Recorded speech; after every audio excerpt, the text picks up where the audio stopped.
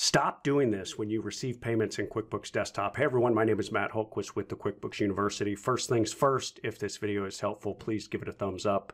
Also, subscribe to the channel. I sure would appreciate that. Also, head over to the QuickBooks University, sign up for the free masterclass over there, and I'm going to show you the top 3 mistakes that pretty much every QuickBooks user makes. Okay, so this video, stop doing this when you receive payments in QuickBooks. I got this question no less than 5 times this past week of people that said, hey, I've got, 50 entries in this undeposited funds account, but we have already shown the deposits in the bank account and we have already reconciled our accounts. What do I do? How do I clear these out of here? So this video is not about how to clear that out of here. I've got another video on the channel about that and how to clear those out. This is about how to avoid that on the front end. So here's what typically happens. So we're here on the QuickBooks home screen and you might receive a payment from a customer. So what we're going to do, we're going to go to customers and we're going to say receive payment. So let's say you get, I don't know, a check or a credit card or whatever it is, and you've got to apply it to an invoice. And so you're going to go in here and you're going to say, okay, customer payment. We issued this invoice to this customer. They paid by check, let's say. So we choose check and we choose the customer that we're going to get payment from. So we say this was Christy Abercrombie and she paid us a check for $225. Okay, so we check it off here. We say $225 total. It just automatically fills the payment amount. We say check number 55487, Okay, so we have the total amount due, $225, applied $225, and we say, great, now we got that money, and we hit save and close, and we're done. So now, typically what happens is then people will go to the bank and they will make a deposit. And whether it's a remote deposit, it's a mobile deposit, or they physically go to the bank, they will go deposit this $225. And what they do is they will go typically to the check register. So they'll go up here and they'll say, okay, let's go to the check register.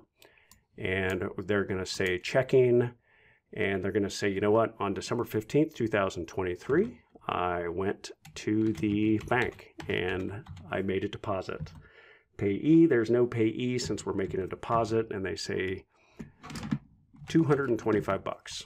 And they're going to say, well, now what account do I put this to? So they're going to say, well, this is actually income because this was a, income from a customer. So we're going to say this, they're going to pick something. They'll say materials income and $225. And so that gets put into the register right here. So now what has happened is they have duplicated the revenue from this $225. Let me explain this. First of all, when they created the invoice on an accrual basis, they show that's revenue of $225. When they received the payment against the invoice on a cash basis, that is $225 of revenue. And now when they just put it into the check register, that is another $225 of revenue. So whether it's accrual, whether it's cash, they have now duplicated their revenue.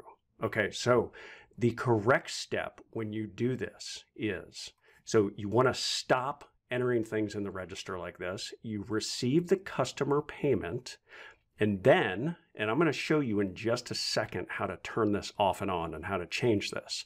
But then, instead of going to the check register and putting in $225 deposit, you want to instead go to banking and make deposits.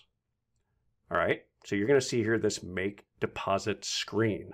Now, if there are payments that need to be deposited, if we click on payments, you're going to see payments to deposit. Here is our $225. There's some other ones in here, the sample company file, but this is the one we're concerned with, $225.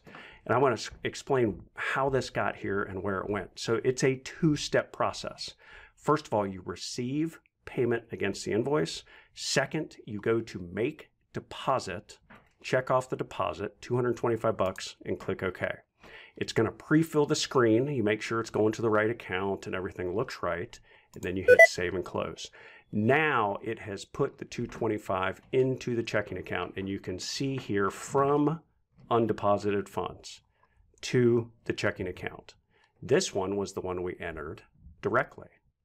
And so you can see now we have duplicate deposits. Now you should catch this in the monthly bank reconciliation, but sometimes people don't reconcile. Okay, so it's a two-step process in QuickBooks, and it usually defaults to this way. When you receive the payment, it gets put to this account, undeposited funds. And you can see the undeposited funds right here on the balance sheet. It is an asset, and this is supposed to represent money you have received that you have not deposited to the bank. Okay, so when we moved that $225, it took it out of undeposited funds and it put it up to the checking. So receive payment, it puts it here. Make deposit, it puts it here.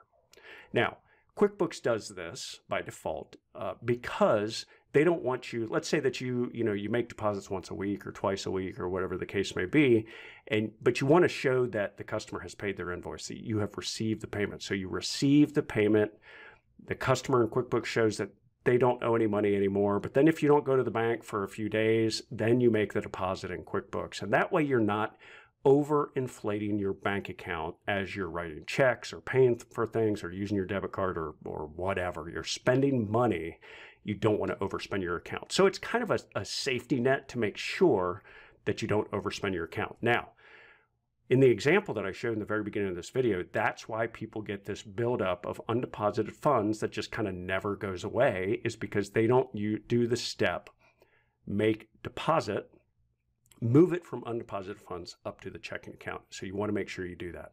Now, I want to take you over here and show you where this is. If you go up to the Edit drop-down menu and you go to Preferences, let me move this box to this screen. Okay, we've got all these options, but if you go to Payments and you go to Company Preferences, you're going to see there is a checkbox right here. Receive payments, use undeposited funds as a default to deposit to account. So uncheck that box if you don't want that to happen. And when you do that and you receive payment, it's going to ask you, where do you want to deposit this? And if you say checking, then just let it go straight to checking. And this will take a step out of here, because some people deposit their checks every single day, or their payments, or maybe it's a credit card or whatever. And so just uncheck this and it takes out that step of having to do make deposit. All right.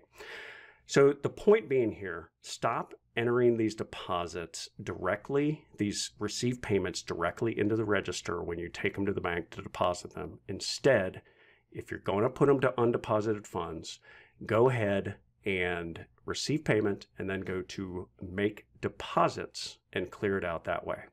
Hope this video helped. If you have any questions, any comments, please feel free to leave those below, and I look forward to seeing you in the next video.